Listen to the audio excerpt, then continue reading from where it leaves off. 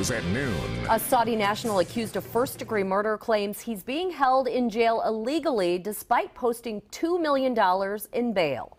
That story's first on Fox. Thanks for joining us. I'm Kim Burns. Good afternoon. I'm Nick Vassos. Fox 4's John Pepitone live in Warrensburg, where a judge is considering whether bond should be granted to Zaid Abid. John?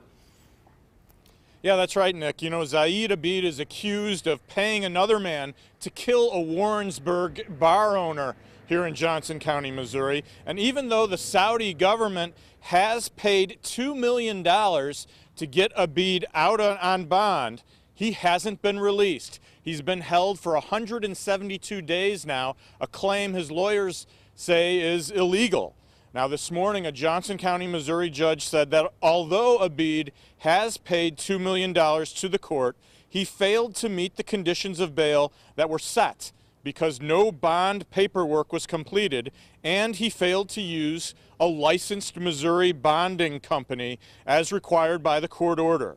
Abid's lawyer, veteran Kansas City defense attorney Pat Peters, called this the most extreme conditions of bond of any case he's seen in 28 years. Peters claims there are 47,000 Saudi students in the United States, and it's the policy of the wealthy Saudi government to pay their college tuition, and if they're charged with a crime, the Saudi government also posts their bond.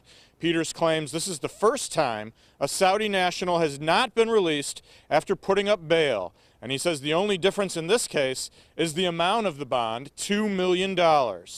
The court says it's concerned that because Abid's student visa has expired, he could be deported by Homeland Security if he's released on bail. Now, the judge says he will take all of these bond issues under advisement. I spoke with the murder victim's mother, Diane Whitworth, after the hearing. She declined to appear on camera, but she says she's frustrated by these continued attempts to get Abid released. She's convinced that he will flee the country if that happens, rather than face trial. I'm John Pepitone, Fox 4 News, working for you live in Warrensburg.